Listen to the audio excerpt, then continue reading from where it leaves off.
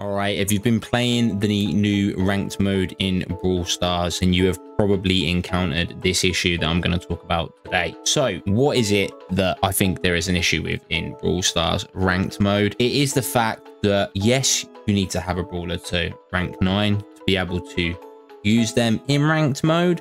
But the fact that you can use them without a gadget, without a star power, without any gears, I think is criminal. I've mentioned this in a few different videos. I genuinely do think this is an issue. Now, after platinum onwards, then it might be easier. So if you are platinum and above or above platinum and you're not seeing this as much, let me know in the comments. I'm literally in platinum 3 at the moment. So I'm still encountering this at the moment in platinum, and it is quite frustrating. I don't just want to bash Supercell because I absolutely appreciate that the barrier to entry, you don't want it to be so high that it feels like it's out of reach. But at the same time, you are going to have a lot of people that are playing solo, maybe in duos. Sometimes, if you're lucky, you'll obviously get a free.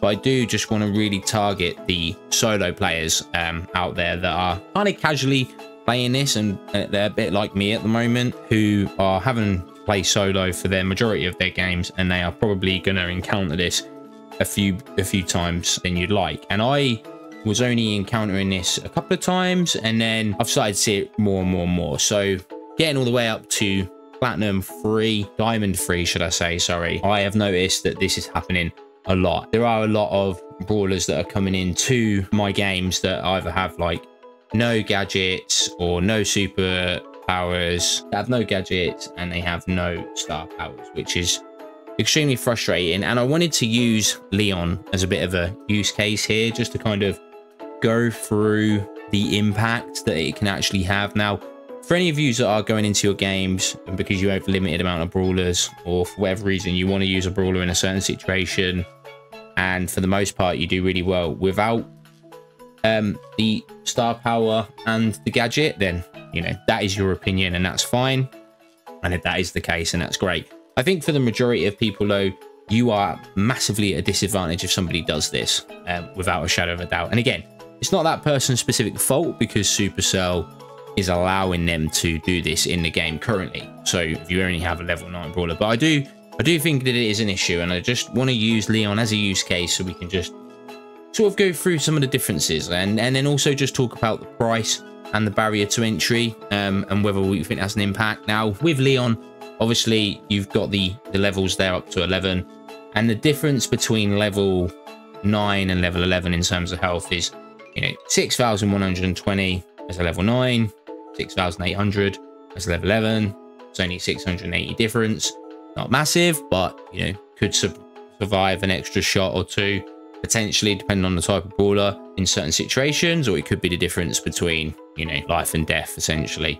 And that's even before we talk about the gear, which would give you an extra 900 health on top of that, or shield if you like, that would also give you an even better buff. So in this scenario, you'd have up to 7,700 health as a Leon, providing that you've allowed that to charge. So that is, you know, quite significant and fairly impactful. And then in terms of like the damage between level 9 and level 11, so 864 damage per blade at minimum range. So 864 versus 960, which is a 96 difference. And then the damage per blade at max range is only 38 difference. So 344 at level 9 and 382. So not massive, but it is still a difference, right? We have to take into consideration that some brawlers have more impactful gadgets and star powers than others, right? So with Leon, you could argue that, okay, it's not the end of the world if he doesn't have his gadget, Clone Protector. It is going to be, obviously, it would have been really useful if he has Lollipop, but if he doesn't, again, you could argue not the end of the world. The mythic gear that you can get for Leon, which increases his super from 6 seconds to 8 seconds, that's quite big. That's a big buff. I consider that very impactful if you have that. And obviously in this scenario that we're talking about, that person picking this brawler wouldn't have that. And then you've got smoke trails, which is increasing Leon's movement speed in his super when it's activated, which is absolutely massive. Like, that is a big buff. You know, that is the difference between closing the gap and not quite making it to the brawler that you're trying to attack, And then if you was going to take Invisi Heal, Leon recovers 1,360 health per second while his super is active. Of course, if you have the mythic gear, that's going to last even longer. And he can have up to a total of 8,160 health or 10,880 if he has the mythic gear. So that is a huge amount of health that a Leon is just missing out if they haven't got this at all. And then lastly, to sort of add the cherry on top, they wouldn't have a hypercharge.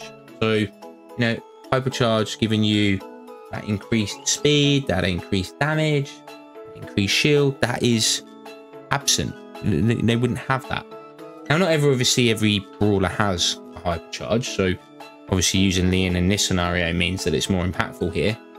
But still, if you haven't got them to level 11, you aren't going to have a hypercharge at all, so that will make a big difference. Hypercharges are clearly impactful. A lot of people are talking about them. So if someone hasn't got a hypercharge and they haven't got any star powers or any gadgets or any gears, and God forbid you've got 2 of them in your game that don't have them, I'm sorry, but you are a massive disadvantage. Now, the only reason I can think that Supercell haven't made it so that you need to have at least 1 gadget and 1 star power a minimum is because the barrier to entry would be too high.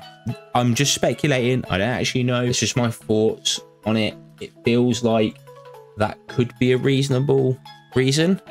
It's kind of a stupid one. So if we look at the cost to actually get a brawler to level 9, it would cost you 1,410 power points and 3,090 total points.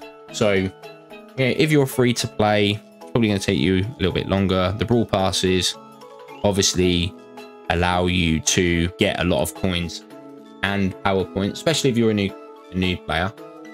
You only need to have 1,000 trophies to even enter ranked. I'd argue that, you know, your first 15,000 to 20,000 trophies really are very much just focused on getting trophies on all your brawlers. It's not an unreasonable amount, right? You could easily get a brawler up, you know, to that level within a couple of weeks. Now, obviously, assuming that they're picking the right gadget and the right star power, you need to add another 3,000 coins onto that. So that would be, you know, 6,090 coins to just get them to level 9 with a star power and a gadget. And then you're probably going to need this across like 6 brawlers, right? So I get it. It's not an easy feat to get that. But I would argue that given the vast amount of brawlers that they have, either, you know, you give it that people have it as per standard, because why not? Like, why not just have it so that they're unlocked for all the brawlers? They do it in certain events where all the brawlers have all of it unlocked. If the barrier to entry is the issue and we don't want to be in a paid to win scenario, why not? Why not just take it so that we don't even have to worry about it? Like, every brawler that you pick gets their gadget that you can select and their star power. Maybe at a minimum, you have to get them to level 9. Supercell meet you in the middle and say, okay, you have to get that brawler to level 9 to be able to use it, but we will give you the star power and the gadget and the gears, so it's not frustrating for everybody involved. That would be my preference to it, because if it's a case of, well, we want people to feel incentivized to spend money to bring their brawler up because they're going to be in those games that they lose, okay, that's, you know, that is a version of a perspective they could have. But then you're just pissing off every other person that ends up having to play with people in those situations.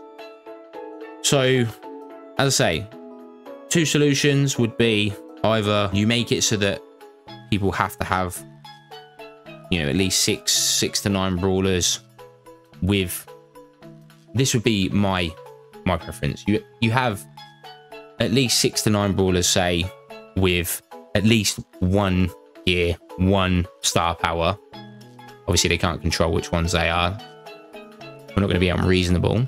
And they have those minimum, and they're level 9, right? Or they can even go into ranked. Or they have to at least get them to level 9, and you just give them access for ranked specifically, or you just give everybody full access to level 11, so everyone's all on the same playing field. It is ranked after all, right?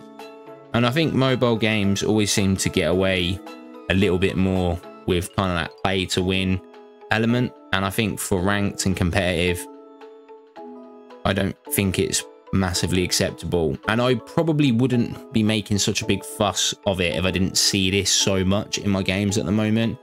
And again, as I said at the start, if you are above diamond and you are not seeing this ever, so like, you know, less than 5%, fine. But there are still going to be those moments that if it is still even happening at 1%, it's still going to be really infuriating, especially if you lose, because you're going to feel like it wouldn't have happened had they had the brawler with the full kit, or at least you would have had a better chance of winning, right? No one wants to be at a disadvantage or be like, do you know what, if he'd have had that, probably would have been a bit easier. So that's just my take on it. Like, I'm interested to see what yours is if you have any. Like I said, I'm just keen to get sort of my thoughts, frustrations out on it. I've sort of raised the problem or a concern I think there is with ranked, but I've provided a few solutions and ideas. So again, let me know your thoughts, feedback. This is a criticism of Supercell, right? This is just my opinion.